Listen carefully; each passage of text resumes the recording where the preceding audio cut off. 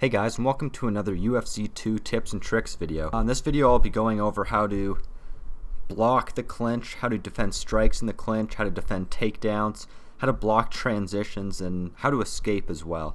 This video is going to have a fair bit of focus on the Muay Thai clinch since that's used quite a lot online. So that'll be a main focus of the video, but it'll be all aspects of the clinch. Okay, so the first thing I'm going to go over is denying the clinch attempt. Now there are two ways you can do this. The first one is you can interrupt his clinch attempt by landing strikes.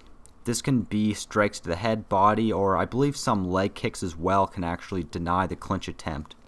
The second way to deny the clinch attempt is to hold right trigger, or R2 for PS4, and flick up on the right analog stick. Now this is kind of tough to do, but you'll be able to tell when he moves in for the clinch attempt and you hold right trigger R2, flick up on the right analog stick, you'll be able to push him away from you. This one's a bit tougher to do with the timing, as you can usually get into the clinch pretty quickly, but it's a good way to prevent the clinch in the first place if you have good reaction speed. The next thing I'm going to go over is blocking strikes in the clinch. This one's pretty basic, but if you find yourself in the clinch, to block knees, which people online use a lot, whether it's knees to the head or the body, hold right trigger or R2. Now to block head strikes, whether your opponent's throwing elbows or punches, hold right bumper or R1. Okay, next I'm going to go over defending the Thai clinch attempt from single collar. When you get engaged in the clinch, this is the position that you'll most likely be in, is single collar. So the way you can tell that your opponent is trying to transition into the Muay Thai clinch is that he'll place his arm, or his hand rather, on the inside of your elbow. So when you see him put his hand on the inside of your elbow, that's when you know he's trying to transition to the Muay Thai clinch. The trick that I use to defend the Thai transition from single collar is to press right trigger R2 and flick the right analog stick in the same direction as the arm he's using. So if you see his right arm come towards your elbow, you flick the right analog stick to the right. If you see his left arm come into your elbow, then flick the right analog stick to the left. So right trigger or R2 and the analog stick, right analog stick, in the same direction as the arm he's using. That's the best way I use to defend the Thai transition from single collar.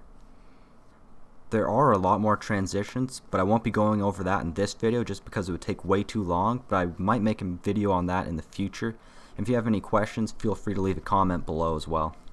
Now, if your opponent gets you in the Muay Thai clinch, you're obviously going to want to escape as quickly as possible.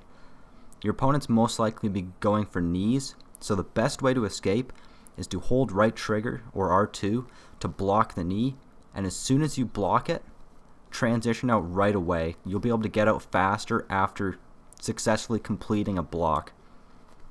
So if you find yourself in single collar or double under and you want to escape the clinch, there's two ways that I like to do it. One, you can just use break, which is sometimes pretty slow and it might be easy to block for your opponent. Breaking, by the way, is just right or up on the right analog stick.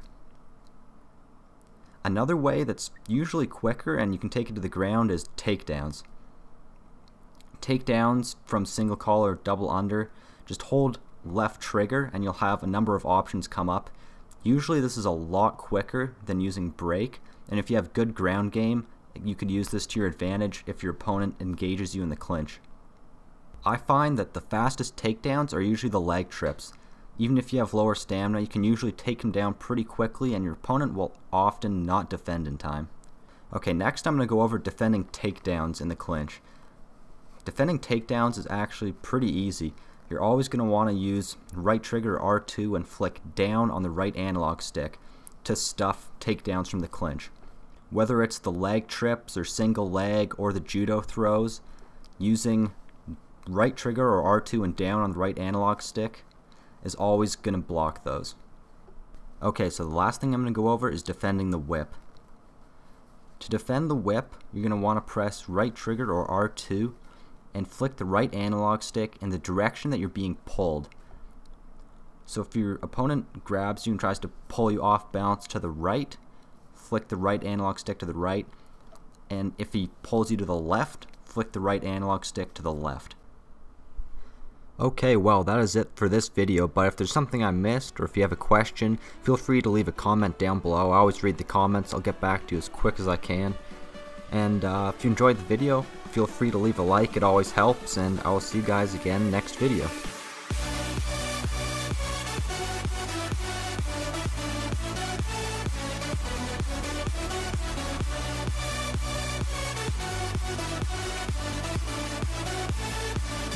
Inside your